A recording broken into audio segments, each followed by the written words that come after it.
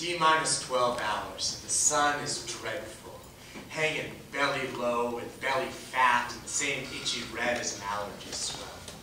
You're dozing off on my right shoulder, and you've never looked better. The end times become you. And every solar flare that pushes through our windshield dazzles your hair with St. Elmo's fire. You look like an angel. You are. After all, you get to leave. In half a day, the sun goes nova, and a rocket takes off from Earth with the brightest, the most fertile, and the most able to bribe. They'll ride the edge of the solar blast and lose itself in the nebula haze. So we're going to Florida, meet the end of days.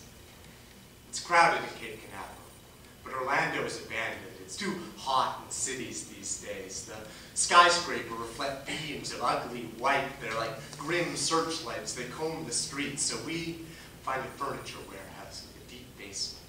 And it's you and me and quiet and clean and half 100 beds. In foreplay, we talk about space. And I know it's just to humor me, and it works. I love space. We talk about distance and the silence and the erotic possibilities of weightlessness. About you, carrying a child, never feeling her weight, but only her heartbeat echoing through you on the edges of sonic spheres. That night, we make love like we're saying goodbye to Earth.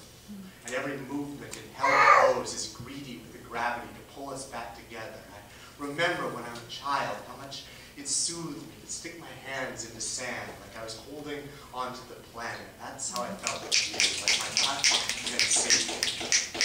And the morning I was gone. One ticket on your pillow. We only ever had one.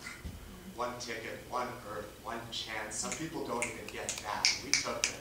We fell in love, and I'm glad we did. I only wish we had more time. No one ever has enough time. Every romance seems to be a countdown, ticking off the potential of pleasure from the certainty of the pain. And you were so stupid. You did that for me. And I'm so stupid. I did this for you. And I think everyone should be as lucky as me. When I weep steam, when the sun peels back my infant skin, because it's close now.